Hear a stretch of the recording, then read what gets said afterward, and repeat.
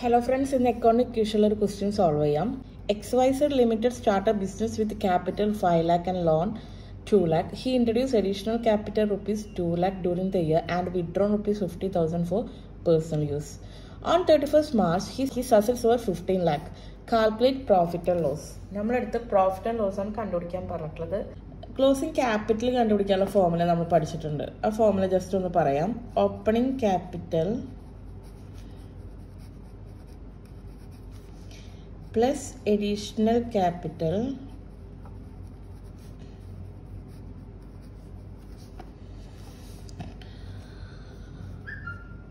profit ആണെങ്കിൽ net profit add ചെയ്യണം.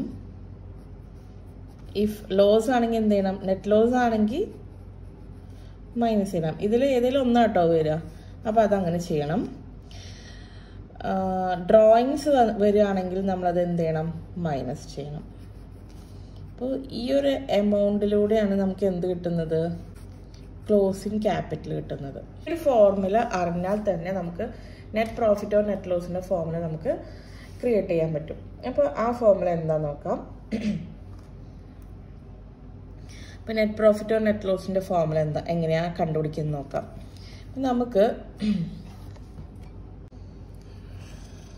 അപ്പോൾ നമുക്ക് കണ്ടുപിടിക്കേണ്ടത് എന്താ? നെറ്റ് പ്രോഫിറ്റ് ആണോ നെറ്റ് ലോസ് ആണോ എന്നുള്ളതാണ്. അപ്പോൾ നമുക്ക് ഈ ഫോർമുലയിൽ നിന്ന് നെറ്റ് പ്രോഫിറ്റോ അല്ലെങ്കിൽ നെറ്റ് ലോസിൻ്റെ ഫോർമുല ക്രിയേറ്റ് ചെയ്യാം. ഈ ഫോർമുല ഞാൻ ഒന്നുകൂടി എഴുതാണേ, ഷോർട്ടാക്കിയിട്ട് എഴുതുക. Opening capital plus additional capital plus POL, എല്ലാണെങ്കിൽ minus കേട്ടോ, POL minus drawings is equal to closing capital. ഇതാണ് നമ്മുടെ ഫോർമുല. അപ്പം നമുക്ക് കണ്ടുപിടിക്കേണ്ടത് ഇതാണ്, പ്രോഫിറ്റോ ലോസ് ആണ്. അപ്പം അതിനെ മാത്രം ഇവിടെ നിർത്താം. എന്നിട്ട് ബാക്കിയുള്ള ഫിഗേഴ്സിനൊക്കെ അങ്ങോട്ട് കൊണ്ടുപോകാം. അതായത് ഇവിടത്തേക്ക് ക്ലോസിംഗ് ക്യാപിറ്റലിൻ്റെ ഭാഗത്തേക്ക് കൊണ്ടുപോകാം. അപ്പോൾ നമുക്ക് പ്രോഫിറ്റ് ആണോ ലോസ് ആണെന്നുള്ളത് മനസ്സിലാക്കാൻ പറ്റും. അപ്പോൾ ക്ലോസിംഗ് ക്യാപിറ്റൽ ഇവിടെ നിർത്തി. ഓപ്പണിംഗ് ക്യാപിറ്റലിനെ ഇങ്ങോട്ട് കൊണ്ടുപോകുമ്പോൾ അത് മൈനസായി. Minus opening capital minus additional capital. Drawings ഇങ്ങോട്ട് വരുമ്പോൾ ആഡ് ഡ്രോയിങ്സ്. ഇനി നമുക്ക് ക്വസ്റ്റ്യൻ നോക്കാം. നമുക്ക് ക്ലോസിംഗ് ക്യാപിറ്റൽ തന്നിട്ടില്ല. ഓപ്പണിംഗ് ക്യാപിറ്റൽ അവർ തന്നിട്ടുണ്ട് 5 ലാക്ക്. പിന്നെ അഡീഷണൽ ക്യാപിറ്റൽ 2 ലാക്ക് തന്നിട്ടുണ്ട്. പിന്നെ ഡ്രോയിങ്സ് 50,000 തന്നിട്ടുണ്ട്. പക്ഷെ നമുക്ക് ക്ലോസിംഗ് ക്യാപിറ്റൽ തന്നിട്ടില്ല. ക്ലോസിംഗ് ക്യാപിറ്റലിന് ഒരു ക്ലൂ ആയിട്ട് എന്ത് തന്നിട്ടുണ്ട്? അസറ്റ് തന്നിട്ടുണ്ട് 15 ലാക്ക്. അപ്പോൾ നമുക്ക് ക്ലോസിംഗ് ക്യാപിറ്റൽ കണ്ടുപിടിക്കാനുള്ള ഒരു ക്ലൂ അവിടെ തന്നിട്ടുണ്ട്. അപ്പോൾ ക്ലോസിംഗ് നമ്മൾ പഠിച്ചിട്ടുണ്ട്. അക്കൗണ്ടിങ് ഇക്വേഷൻ എന്താ? നമുക്ക് asset is equal to liability plus capital. അപ്പോൾ നമുക്ക് ക്ലോസിംഗ് ക്യാപിറ്റലാണ് തന്നിരിക്കുന്നത്. അപ്പോൾ ക്ലോസിംഗ് അസറ്റ് നമുക്കറിയാം. ഇവിടെ ക്ലോസിംഗ് അസറ്റ് എത്രയാണ്? ഇത് തന്നിരിക്കുന്ന ക്വസ്റ്റ്യൻ 15 ലാക്ക് തന്നിട്ടുണ്ട്. ഇനി നമുക്ക് ക്ലോസിംഗ് ലയബിലിറ്റി വേണം. ഇവിടെ തുടക്കത്തിൽ പറയുന്നുണ്ട് 2 ലക്ഷം ലോൺ ഉണ്ടെന്ന്. അത് റീപേ ചെയ്തെന്നൊന്നും താഴെ ക്വസ്റ്റ്യനിൽ പറഞ്ഞിട്ടില്ല. അപ്പോൾ ആ ലോൺ ഇപ്പോഴും അവിടെ ഉണ്ട്. അതായത് ക്ലോസിംഗ് ലയബിലിറ്റി ആയിട്ട് ലോണാണ് അവിടെ ഉള്ളത്. അത് 2 ലാക്ക് അവിടെ തന്നെ കിട്ടിയെന്ന് പറയുന്നത്. അപ്പോൾ ക്ലോസിംഗ് അസറ്റ് 15 ലാക്കും ലോണ് 2 ലാക്കും. സോറി, ലോണിന് പകരം ക്ലോസിംഗ് ലയബിലിറ്റി എന്ന് ചെയ്തു കേട്ടോ. Closing liability 2 lakh. Closing capital എന്ന് പറയുന്നത് എന്തായിരിക്കും?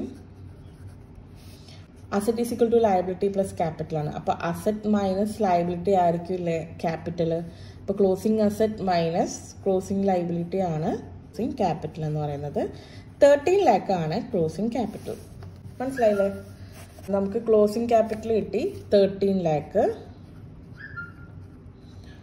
ഓപ്പണിംഗ് ക്യാപിറ്റൽ എത്രയായിരുന്നു? 5 ലാക്ക്.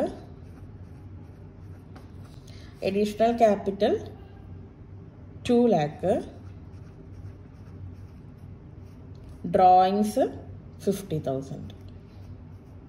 എല്ലാം ഫിൽ ചെയ്തു.